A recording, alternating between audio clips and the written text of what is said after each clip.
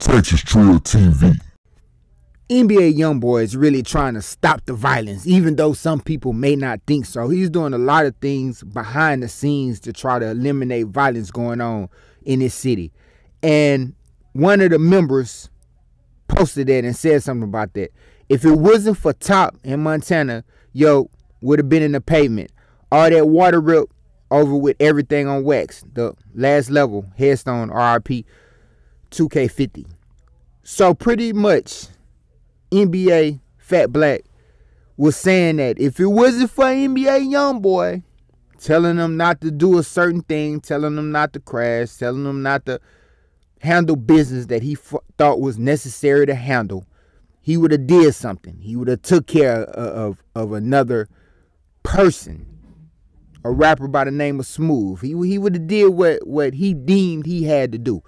But he said, cooler heads prevail.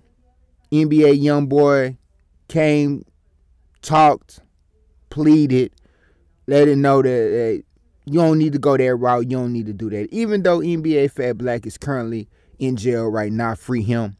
But he just put it out there that, Top and Montana was there to prevent something from going a little further than maybe it needed to go. So y'all get what I'm saying. But shouts out to YB for trying to stop the violence like he keep pushing out there and keep preaching. But y'all let me know what y'all think about this in the comment section. I'm out.